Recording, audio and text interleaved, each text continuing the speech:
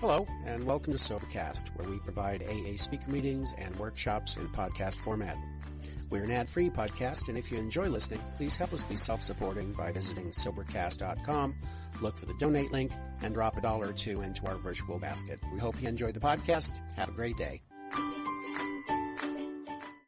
Good afternoon, everyone. My name is TJ, and I've decided that I now realize that I qualify for every 12-step program imaginable. I used to actually say that I didn't qualify for Gamblers Anonymous because I've never gambled, and then my life experience sober has shown me that I did some very high-risk behavior that landed me in a really dark place, and I'm going to hopefully get into that. I want to begin by offering a quote from Bill Wilson. At least, I'm not sure if this is actually a quote from Bill Wilson, but at an international conference, I think it was 10 years ago, an old-timer said it was, and I told Lee that Bill Wilson signed my big book, and she believed me for a moment, and I said, I'm actually not that old, but I did do it in a way that maybe he did, I don't know. But here it is from Bill Wilson. AA is not a success story, but a story of human failure transformed into usefulness by the alchemy of a loving God. And I want to say it again because when I heard that at that conference some years back, it struck me to the core. AA is not a success story, but a story of human failure transformed into usefulness by the alchemy of a loving God. And I'm struck by the knowing that there are thousands of ways to tell a story.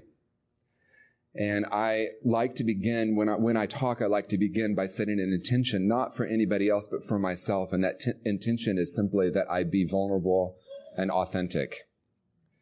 I also know that I don't have to give details. I don't have to give my fourth step up here. And I also know that it may be what I need to do in order to stay sober today. So I am absolutely willing. There's a part of me, I really have come to believe that there's a part of me that wants to recover and a part of me that wants to stay in fear or in separation. And that part of me that wants to recover today knows that I may have to say things and tell you parts of my story that I'd rather not talk about. And it's not the part of when I was drinking and using. It's the decisions that I made based on fear in long-term sobriety that landed me in some really dark places. And what I've come to understand in the principle that no matter how far down the scale we have gone, I will see how my experience can benefit others is far more about those things that I've done in recovery than those things that I have done when I was drinking and using. I got sober when I was 20 in June of 1986. And like Gina's story, I really relate to the fact that I've grown up in Alcoholics Anonymous and I have done all kinds of things that I wish I could say it was alcohol's fault or drugs' fault. But I was stark raving sober, doing all kinds of crazy behavior. And I want to say that I'm absolutely profoundly grateful for those experiences because they have actually brought me to a place of usefulness. And so I know that what I'm here to do today is to share with you what I was like, what happened, and what I'm like now. And the truth is, I would absolutely much rather talk about what it was like, what happened, and what it is like now. And in truth, I only have my perception of what I was like, what happened, and what I'm like now. And I recognize that that is the important piece, actually. I remember when I was first doing my first fourth step, I was calling my sisters and I was calling my mother and I was asking them for details about what happened in particular eras of my life. And what struck me is my mother and my two sisters had incredibly different stories or incredibly different versions of what happened. And it occurred to me that it actually doesn't really matter what happened. What matters is what I decided about what happened, what I believed about myself and the world. I was a really, really happy child. My mother told me that she had never seen a child laugh so much and be so filled with joy. And then something happened to me around age 7. And what happened is I decided that the world was not safe. I remember it like it was yesterday. I was sitting at my dining room table, and my two sisters and my mother were there. My dad was not there. Surprise, surprise, part of my story. I remember a physical sensation of closing off and shutting down. I remember for the first time experiencing fear. And I want to thank Lisa on Friday night for speaking of recovery, about coming back to the truth of who we are when we're small children. And when I look into the eyes of a 1-year-old and see joy and bliss, I recognize that that's the truth of who I am. And then life happens. I have a friend that used to share that he had the happiest life he's ever had, and then he went to kindergarten and everything changed. And I absolutely relate to that. I remember going to kindergarten. I remember sitting in the back of the room being absolutely terrified. And early on, thinking that everyone knew what they were doing, and I did not. It started with, I don't know if it started with, but one story I have is it started with me learning how to tie my shoes, and I'm left-handed, and I actually could not learn how to tie my shoes because they were teaching me right-handed, and they sent me home with the board with the 2 shoes on it, and I was like, oh God, this is the not so smart board. I remember that one decision I made is that everyone was smarter than I am. That decision actually plagued me until I was 20 years sober. I made the fundamental decision that I was stupid. I went home, I studied, I learned how to tie my shoes right-handed. I went back to school. Lo and behold, I couldn't do it in front of everyone. I remember thinking, oh my God, I'm a failure. I look at a 5-year-old now, I look at a 6-year-old, I look at a 7-year-old, and I can't imagine that they are making major life decisions about the world. But what I decided was the world was not safe, and I closed off. And I walked around with that feeling of being closed off and separate from age 7 until age 13 when I discovered alcohol. I want to stand up here and say a big thank you to drugs and alcohol for saving my life. Because without drugs and alcohol, I don't think I would be standing here. I want to back up a little and talk some about what was happening in my home growing up. One of the greatest gifts I've received about being sober a little while is that it actually does not matter to me if alcoholism is a disease, what causes it, is it nature, is it nurture? It's much less relevant to me today. What's relevant to me today is what I need to do to practice the theme, which is living in the now. I want to thank the conference for having that as the theme. What was going on in my house growing up is my mother was incredibly depressed or rageful, and my father was nowhere to be seen. My father had some interest in some ladies other than my mother, and we had to move away from a small town, kind of in the middle of the night. He was a school teacher. You can kind of fill in the blank there. I didn't know any of that was happening, but what I did know was that something felt. Actually, what I recognize now in my perspective of my story is that it was the first time that I experienced shame, that there was something wrong with me, there was something wrong with us.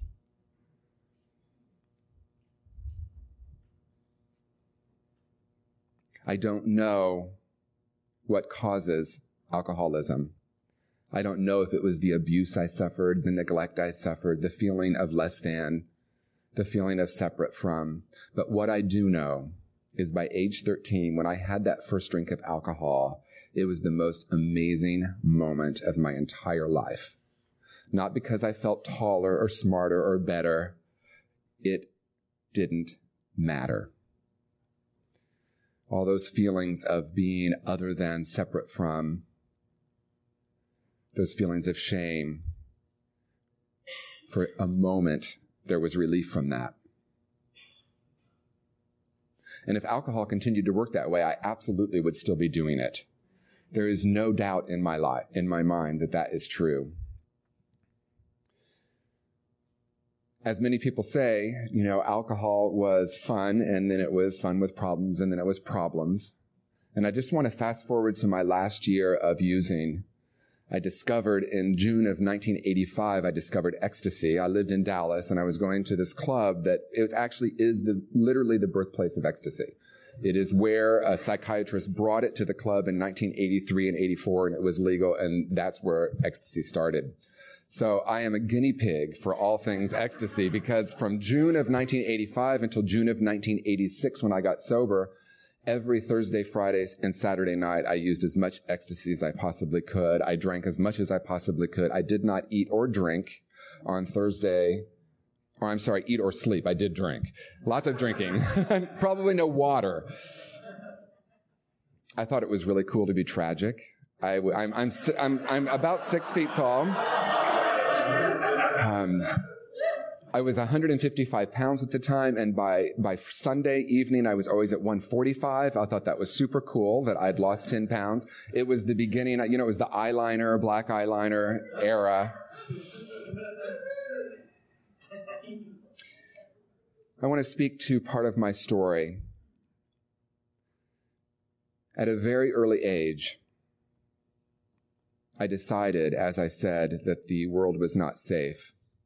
And I also decided that something outside of me must be able to fix that.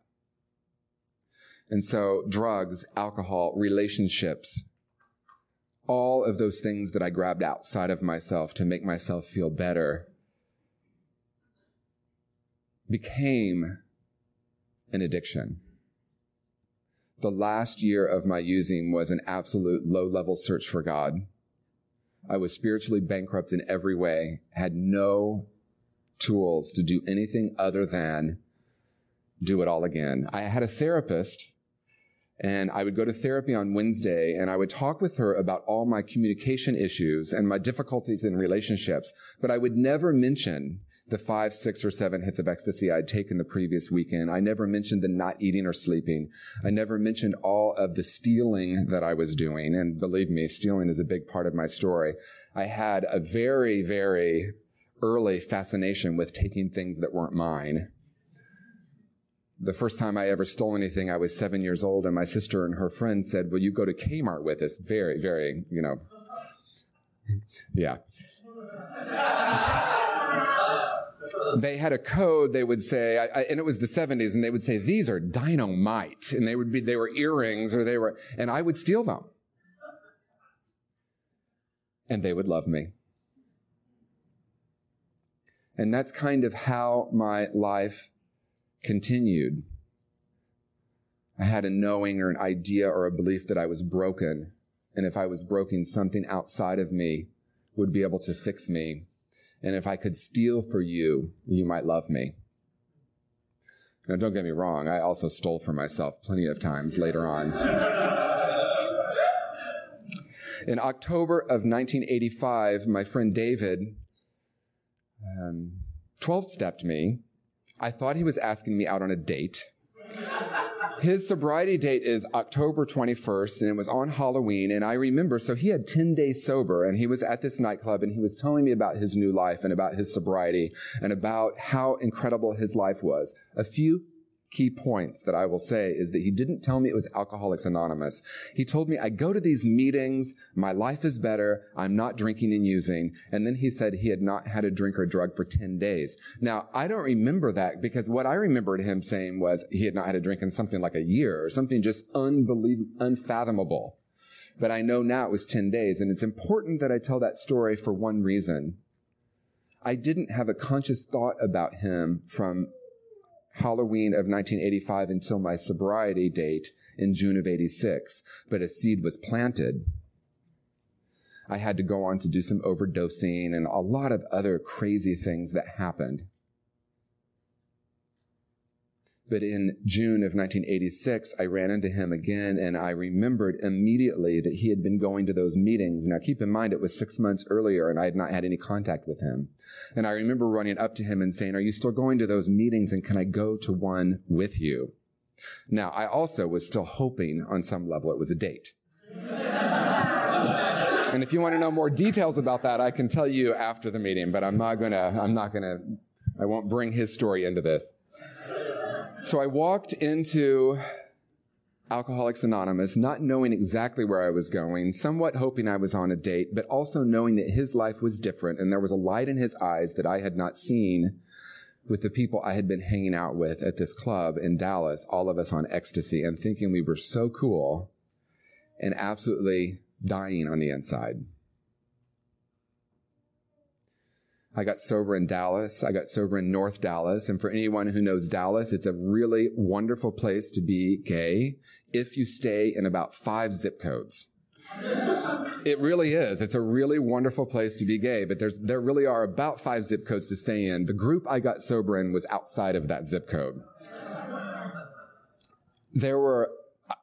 It felt like 500 people. My guess is it was probably 100. It was a big meeting. It was a Monday night. We have something in Dallas called step speaker meetings. So every Monday for the entire month, the speaker will come and share their experience on like 1, 2, 3, 4, 5, 6, 7, 8, 9, 10, 11, 12 throughout the month. My friend Ted V was speaking. I walked into Alcoholics Anonymous. It felt like 500 people. We smoked back then. It was a smoke-filled room. I saw the podium. I kind of looked over at the end. I saw the podium. It had 2 big A's on it, and it said, "Expect a miracle." And I thought, oh, shit. Where have I landed? I looked around the room, and I saw 2 or 3 people that used to hang out with us in the nightclub I went to that I hadn't seen in a while.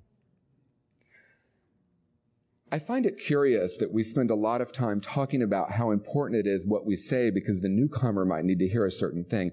I have no idea what anybody said in that meeting. No idea. I just remember sitting there just frozen, absolutely frozen.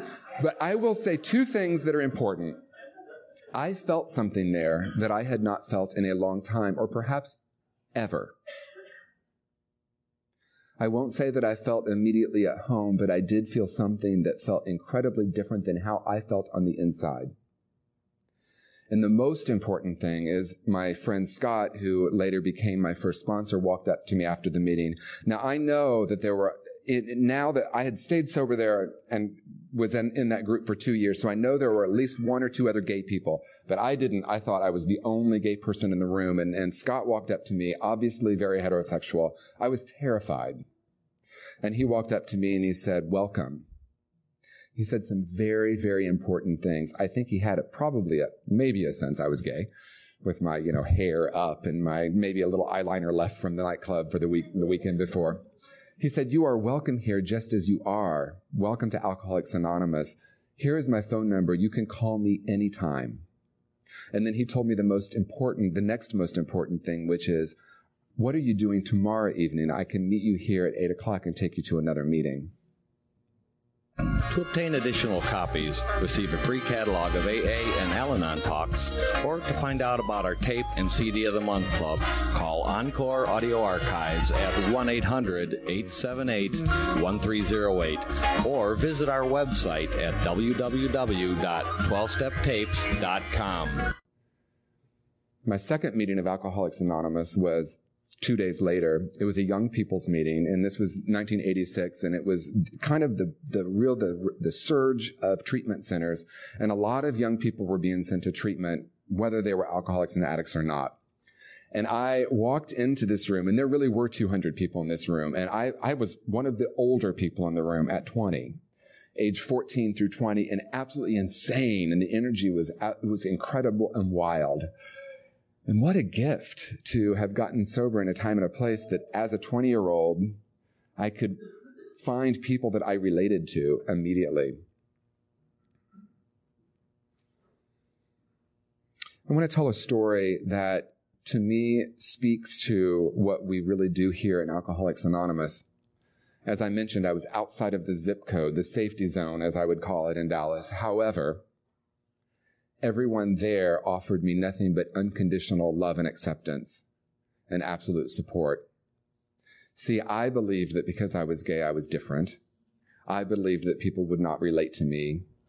As a matter of fact, all I was doing is thinking about myself and how different I was than everybody and how they couldn't possibly, what are they thinking about me? And that's something that continues throughout my recovery and my life is, what are you thinking about me? And I've come to understand, you're not. And it literally took me 24 years of sobriety to recognize that you're not thinking about me. And that has been the greatest gift of my sobriety. There was a man named Wyatt who drank every single night. When I walked into Alcoholics Anonymous, he said, homosexuals are going to burn in the pool of fire.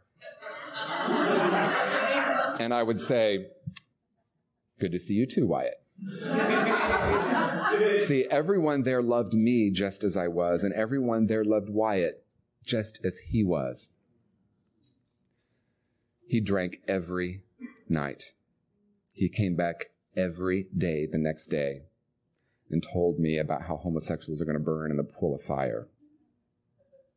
I don't know what happened in Wyatt's life, but at one point he was able to get it and stay sober. He had about 6 months sober, and he said, TJ, I need to make some amends to you. Now, I was a little concerned because one person had made amends to me, and the amends were, I've been calling you a faggot, and I'm really sorry.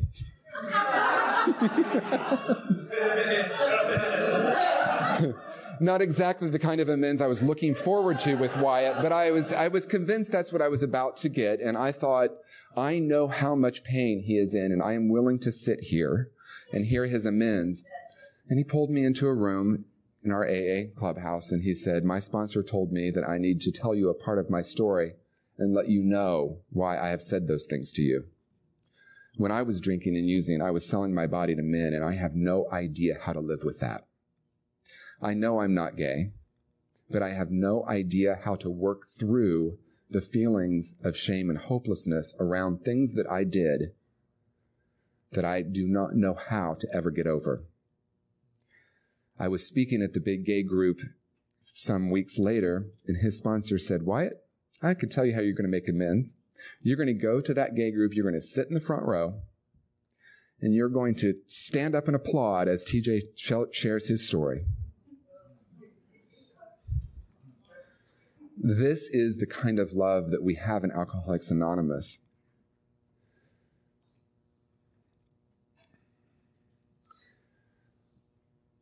I moved to San Francisco in 1991, and I've been here and I've been sober ever since. Living sober has been a huge part of my recovery.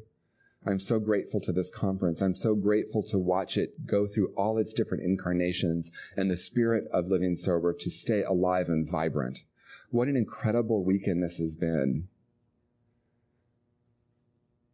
I've literally been blown away by the speakers and the quality of vulnerability and authenticity that they have shown.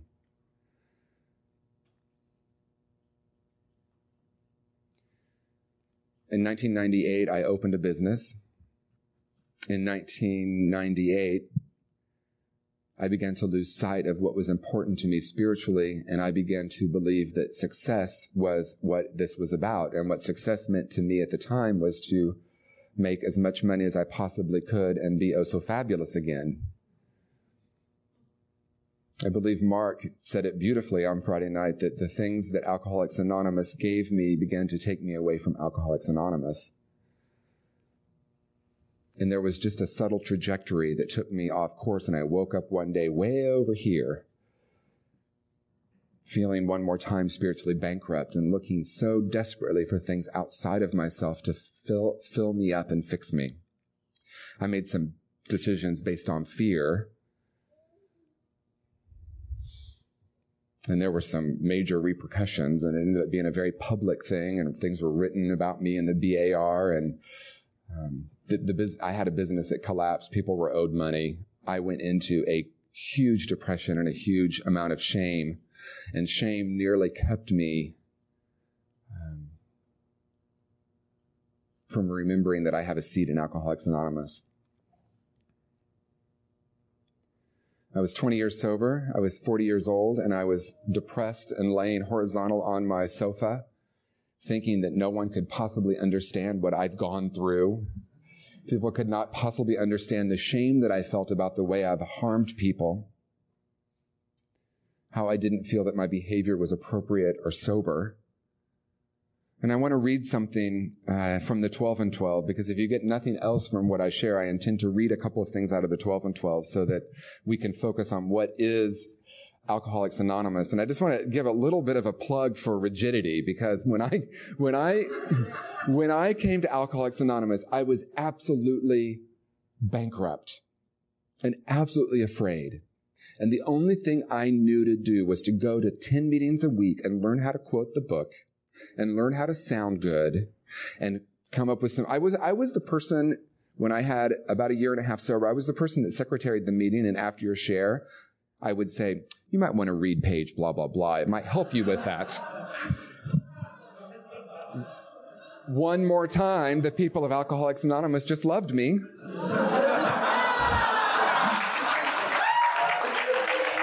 But I'll tell you what it did give me is it gave me an understanding of what's in the big book and the 12 and 12, because I was going to do it perfectly.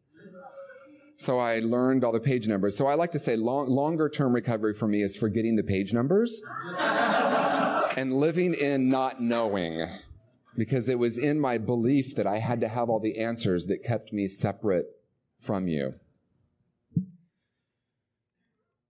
This is from step 7 in the 12 and 12.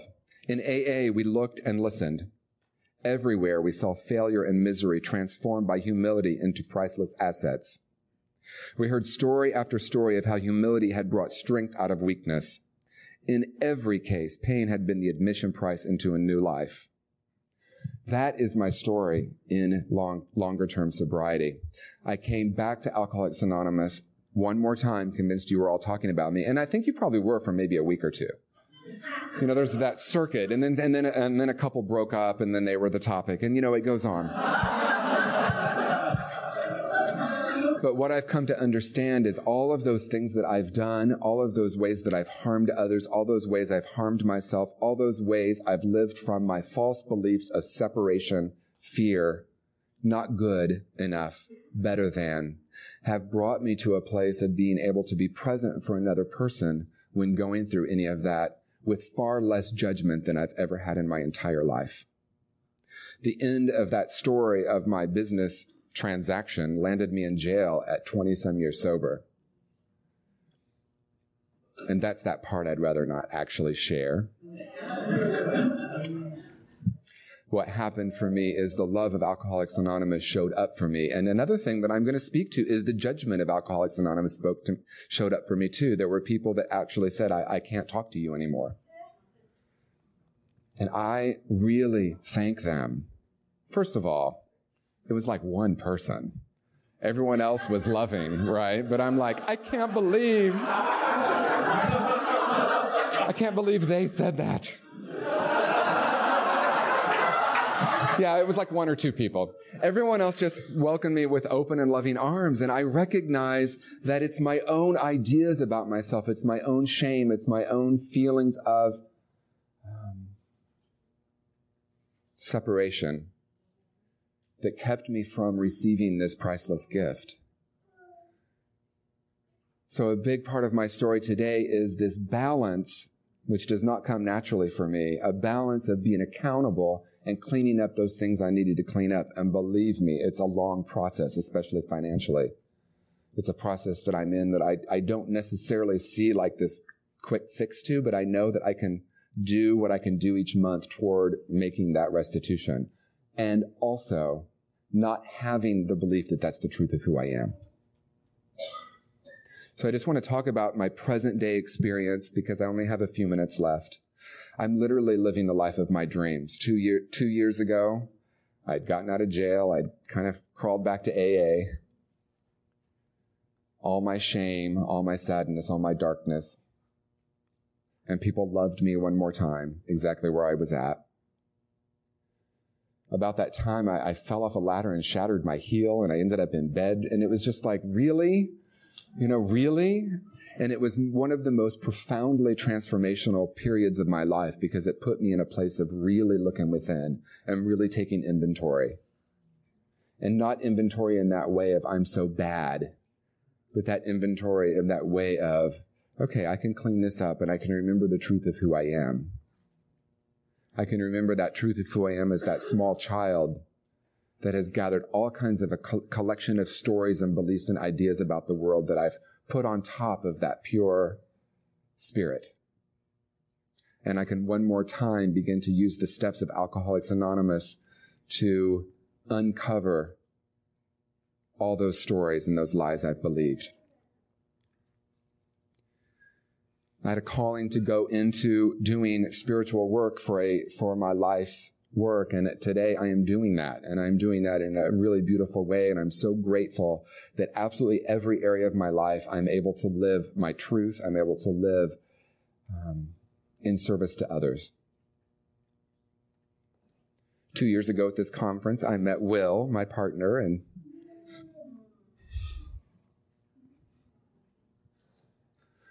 I actually didn't think that I could ever be in a relationship.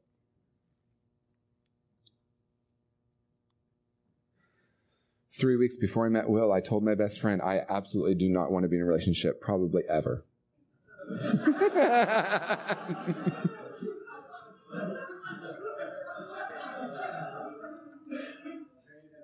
I have walked through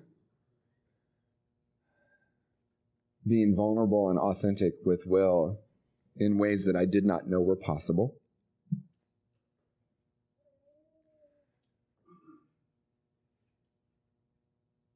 I'm literally happier than I've ever been in my entire life, and I owe that all to Alcoholics Anonymous.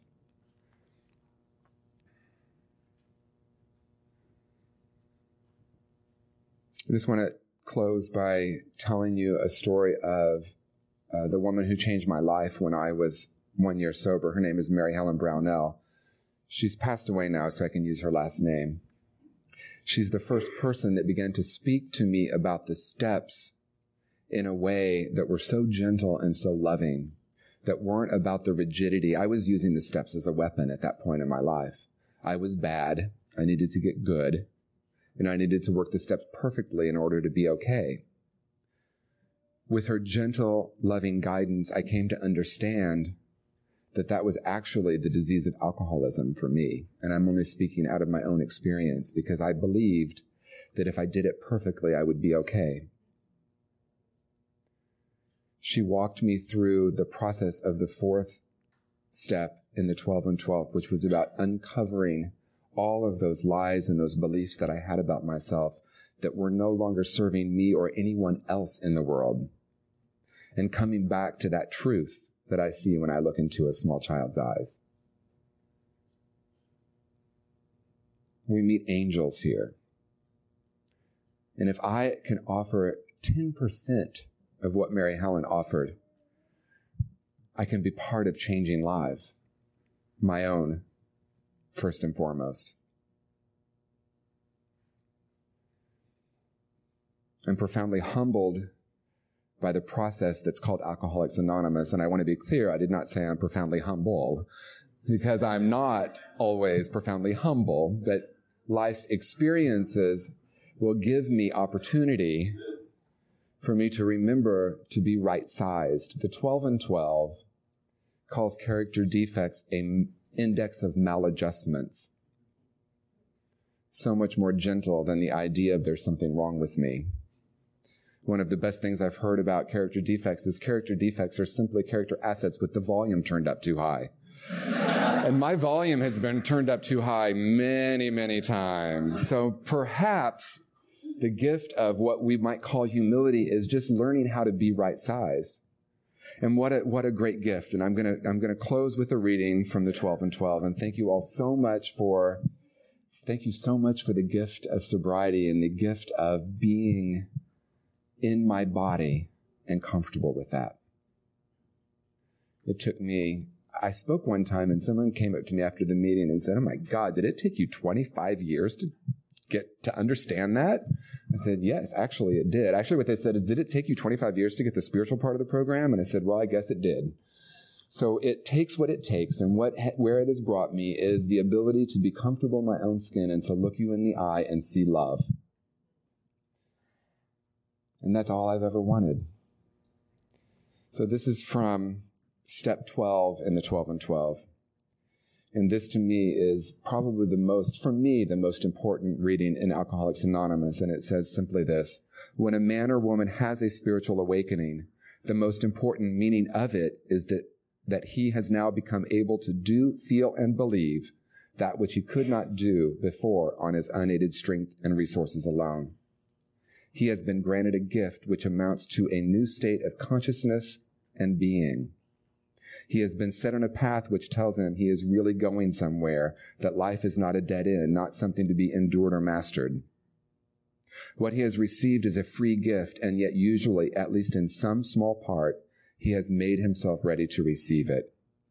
And so thank you all for the ability to do my small part, because that's all I do, right? We just show up. We fit ourselves to be of maximum service to ourselves and to the people around us. And for me, that means I show up and I'm willing. So thank you all so much. I'm so grateful, and thank you for my sobriety.